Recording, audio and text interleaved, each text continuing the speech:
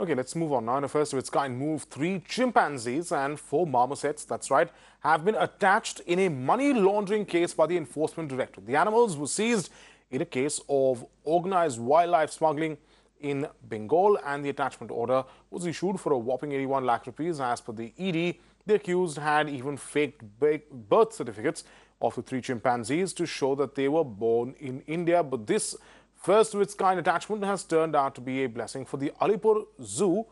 Now the animals are lodged at the zoo. They've now made that their home. They've become a major attraction there.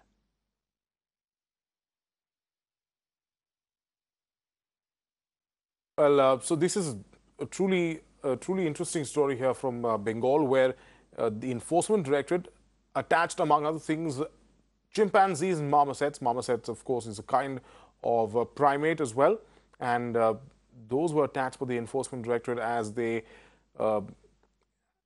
in a money laundering probe. Now, first of its kind, the Enforcement Directorate has never done anything of the sort where they've actually where they've attached living beings, in this case primates.